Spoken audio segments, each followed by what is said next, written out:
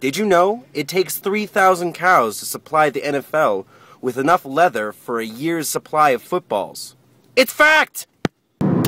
Hey guys, this is Matt's Life, which is the vlog/vlog that is my life. I just got out of workshop and I got to do my sonnet today, and it was amazing. Like what I did for you yesterday was like 10 miles an hour, and then what you get to do in workshop puts it over the speed limit. And we're on the freeway. We aren't in residential areas. And I'm driving over the speed limit. Hey, say hi to Wesley. Oh, you guys hi. met him once from a distance. Hello. So that's exciting. What else is exciting? Oh, first game of the season, NFL! Are you ready for some football? They're pretending to be excited.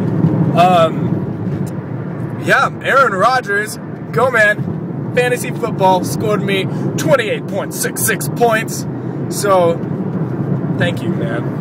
Because I know you watch this, so just thanks, man. Thank you so much. So that's exciting, and that's it. Let's call it. Later, guys. I'll talk to you later. I will talk to you later. Alright, that's two. Peace! 3,000 cows to supply the NFL with enough leather